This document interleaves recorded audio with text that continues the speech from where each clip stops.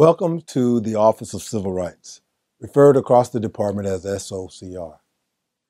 At the Department of State, the Office of Civil Rights is the entity that is responsible for the prevention of employment discrimination.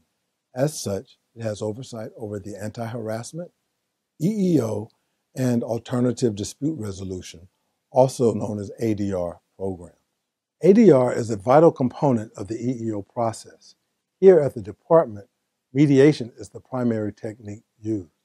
In this role-play video you're about to view, we will highlight what the EEO ADR process is all about and how it works. I want to thank you for taking the time to watch this video, and welcome to the Office of Civil Rights.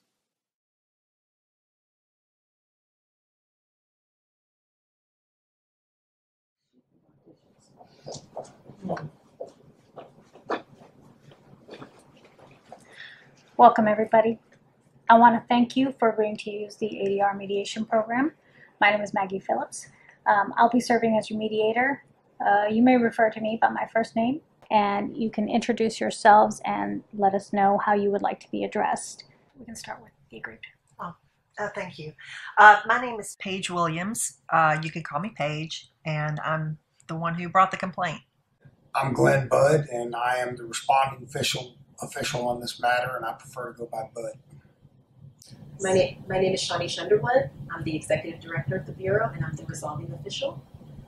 The purpose of this meeting is to help you work out an understanding acceptable to both sides in order to resolve a situation that has been developing between the two parties.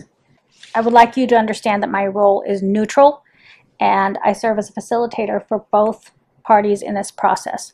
Our goal is to help you figure out your own solution to your complaint.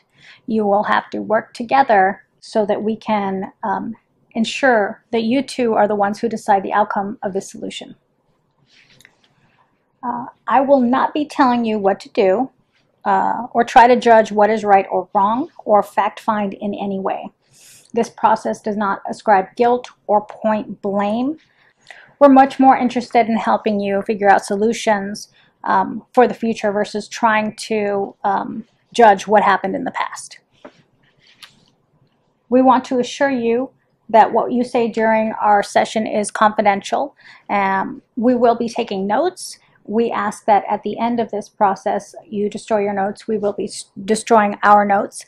The only notes that will be kept will be notes that have terms that we agree upon for a resolution. Any of you may ask to take a break at any time if you're feeling it's getting too intense and you need some time to simmer down. You just let us know, and then we can take a pause. And you may step out of the room, and all we ask is that you let us know what's going on, and then we can come back and resume. Sometimes it's helpful for the mediator to meet with you separately. I'll meet with the management, or I can meet with the complainant for a caucus. So I just want to let you know that that's something that will be happening during the course of this process. It's also necessary for this process for each of you to sign a written agreement that's in front of you. It just says that you're here of your own accord to participate in the process. Last of all, we would like to discuss the ground rules. We ask each of you agree not to interrupt each other when the other person is speaking. We placed a pad of paper and pencil in front of you so that if you have something to say while the other person is speaking, you can keep notes and have that ready when you respond when it's your turn. We ask each of you to agree to not interrupt each other when the other person is speaking, to not use any abusive language, name calling. These rules are especially important for the next part of our discussion here. Do you agree? Yes, I I agree. live with it. I agree. What you say will be kept confidential here. As a mediator, I will not be asked to release information discussed here, nor will they be summoned to court to testify on matters discussed. We would like to begin now with hearing from each of you explain your perspective on this situation. We can start with Paige and get her opening statement. We'll hear from you, Bud, afterward. And if there's anything that you want to say or that comes to mind while she's speaking, go ahead and please make note of them and explain your perspective when it's your time to speak. Please begin. Thanks, Maggie. I guess what brought me here today is I've just been noticing recently that, I feel like I'm being treated differently than I have been in the past. I've been in this office for a long time. I've been with the department for probably close to 25 years. And, when Bud became our supervisor, I just sort of felt like a lot of things changed. Like we have a lot of younger employees now than we had before. And Bud has taken away some of my duties and responsibilities and given those to these younger employees. And then there's, the rumor mill. I keep hearing, people say that, they're speculating on when I'm going to retire. And I heard one person say that they heard, I was even going to retire by the end of this year.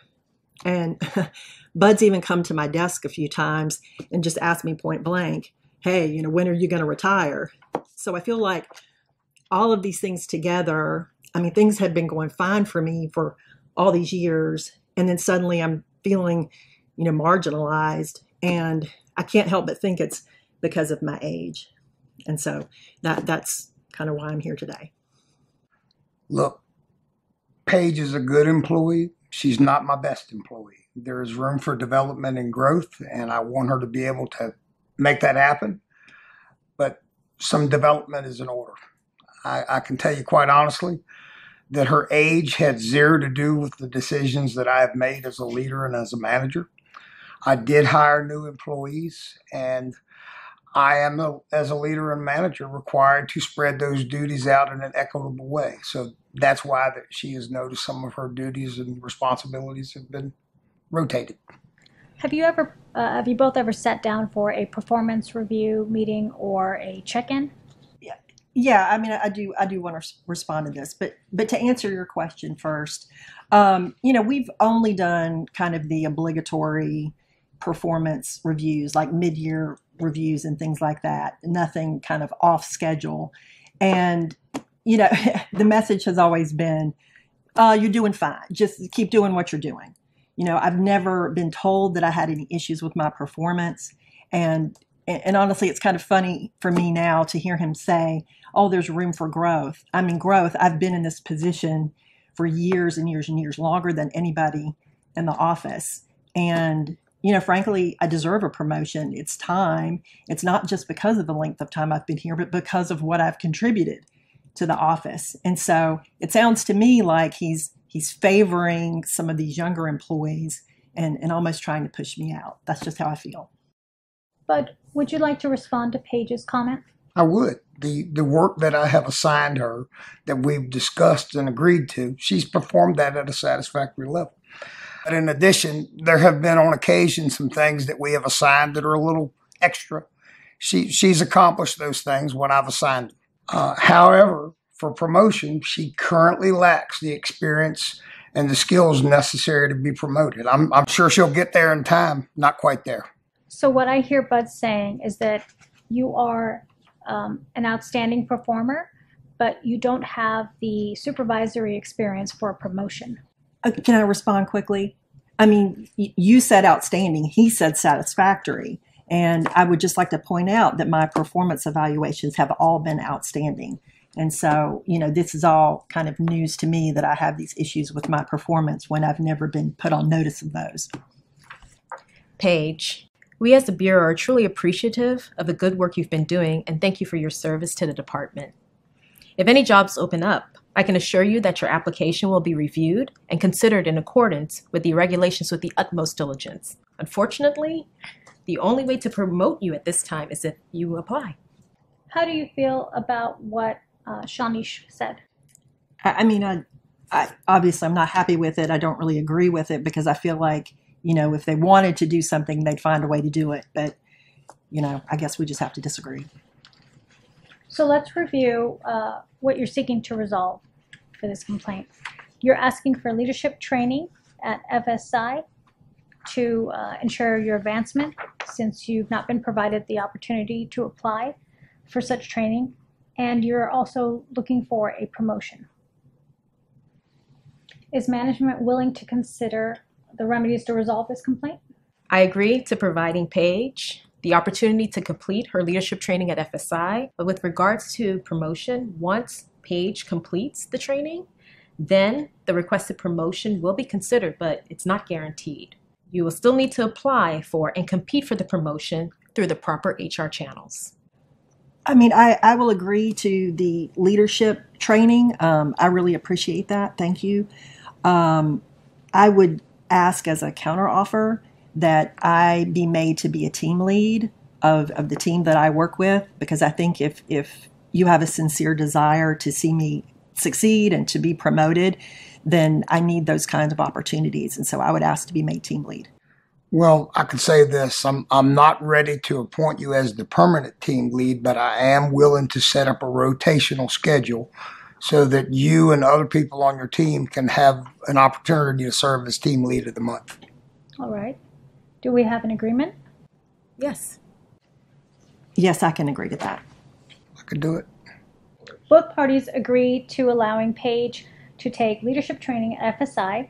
Management will create a rotating team lead of the month so that Paige can gain job leadership experience. In addition, Paige would like to apply for future promotions, and her application will be reviewed in accordance with the standard federal hiring practices. I want to thank you all for your participation and willingness to resolve this matter.